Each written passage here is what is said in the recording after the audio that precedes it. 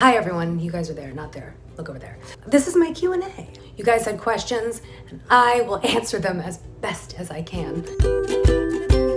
Usually I don't actually say who you are and I just answer questions, but since you guys made your questions public, I will say who you are. But you can always say to not say who you are if you prefer. Question number 1, from I came, I saw, I snapped. Do you have phantom cannula feelings? Are you still watching where you step out of habit? That's the one thing I'd be stoked to get rid of, my unfortunately necessary cannula. So yes, the answer is yes, I do. I still have cannula, phantom cannula feeling because I do this all day, literally all day. And under my mask, because we're the COVID masks, I'm like always checking my cannula. So it's 100% phantom cannula feeling. I don't worry about tripping on the cable anymore, which is great. At night in particular, I wake up and I'm like, whoa, where's my cannula? And then I have like a little panic that I've lost it. And then I realize that it's a whole new life. So next question is from, and I'll just read the question. I'm not gonna read the whole comment because some of the comments are longer, but J.I. Colorist. So the question is, so with your new lungs, does that mean your pH is gone or just reset and it will progress again? Oh, it's a scary question. The idea is that your pulmonary hypertension is gone as a result of the transplant. I never say never to anything because God only knows. But the idea is that the transplant is the way to get rid of the pulmonary hypertension.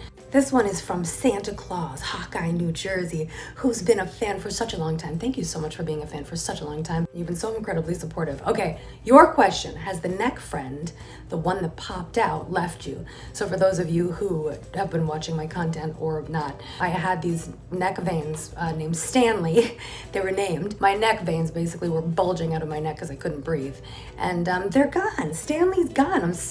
Look, all you see now are scars, but there's no Stanley, look. Nothing. I'll just stay here till the camera runs out.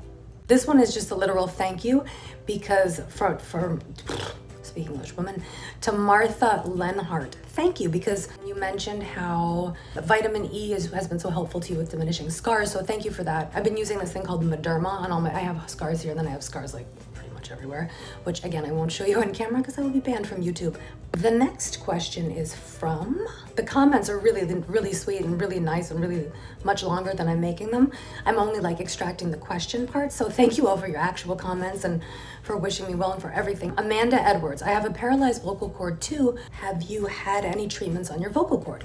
Yes, have I ever. I had my first treatment like 10,000 years ago, like basically probably like almost 20 years ago. I had something called Symetra injected into my throat when my vocal cord became, wait, what?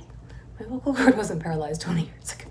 I've lost the sense of time. Hold on, let me calculate for just a second. Like, if you guys know me, you know I have no sense of time. I don't know what day it is. They woke me up in the hospital and they tried to see if my brain was functioning correctly. They're like, what's your name? And then they're like, what's the date? And I was like, I can't tell you the date. Like, I will never be able to tell you the date. I don't know what day it is. I don't know what year it is ever. So that was a very bad test to see if I had my brain in order. I had my first injection in the vocal cords, it was probably like 15 years ago.